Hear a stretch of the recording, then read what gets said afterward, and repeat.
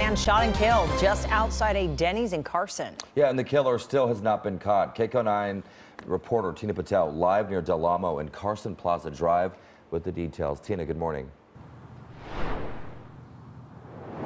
Good morning. Unfortunately, investigators don't have a lot to go on right now. They tell us that 2 men with gunshot wounds were found here in the parking lot of the SouthBay Pavilion, but they still don't know who shot at them or why. They believe this happened around midnight. Sheriff's deputies who were on patrol in the area were flagged down by mall security who had come across a Honda Accord that had crashed into a light pole.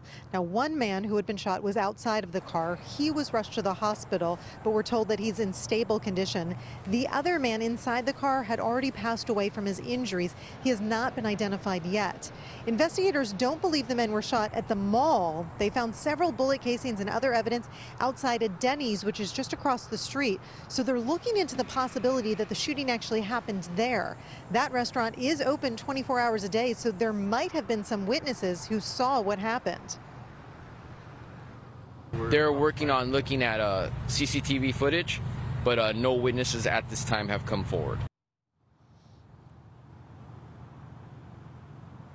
So that's why investigators at this point don't have any information about a possible suspect, but they're hoping that that video might be able to provide some clues and that maybe someone will come forward. Right now, they're not identifying the man who was killed here, only telling us that he was an adult. That's the very latest from Carson. We'll send it back to you.